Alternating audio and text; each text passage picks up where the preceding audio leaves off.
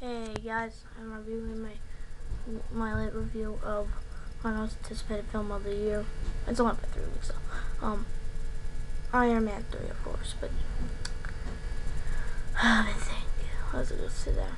I was just gonna say something there.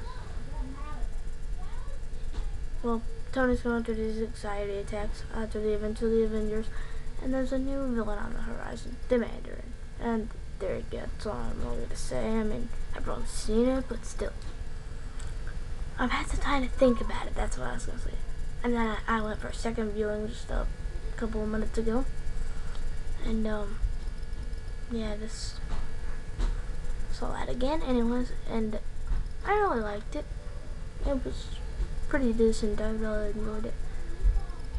But, yeah, I'm gonna get my big issue, my like 2-3 issues out. Twist wasn't that good, I'm just gonna say that right now. What else? It's kind of slow, no offense, and also, no offense to, never mind. And also, the way they concluded it, I liked it, but before the actual conclusion, I was like, I could have done a better job with that. Anyways, that's about it for, yeah, I really like the way it was directed, I like the score, I like the visuals, I like all the acting all around, even the kid, which I'm normally not really interested in kid actors. I know, blah blah blah. Anyways, sorry I'm so low voiced. Let me bump up my voice a little bit. Sorry, so yeah, everything was pretty good. Everything was fine except for that. It was so cool.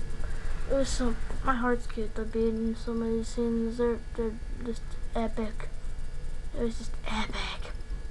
So, yeah. Yeah, I really like what they did with the story. The script's very cool too.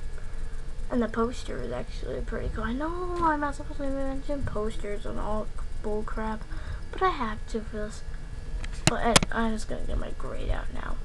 So, I'm gonna give Iron Man 3. It wasn't my favorite. It ain't my favorite film of the year so far. Plus, being the pod just still took in that, even though it's my most anticipated film. Yeah, I'm giving it A minus.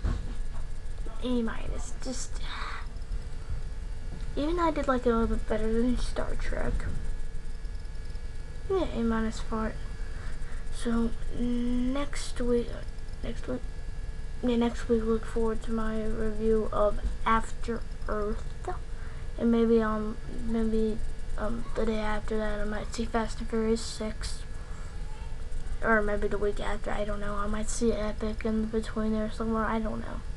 I mean, summer's coming, so I do have bags in my eyes. Yeah, so that's my review of Iron Man 3. Peace.